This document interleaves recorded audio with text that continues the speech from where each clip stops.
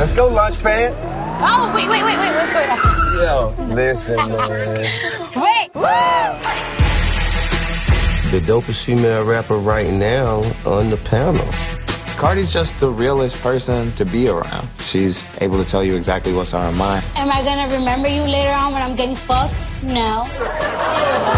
I love T.I., I love Chance the Rapper. Not only are they funny, but you can have an actual conversation with them. Tip is just an icon, obviously, and not just in music, the way that he attacked the film industry, all his different business ventures, a boss. Working alongside Chance as an artist, he's just super dope. He's talented on so many different levels.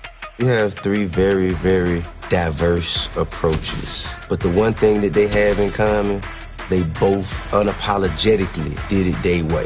How do you know all these fancy words? I've been to prison, Cardi.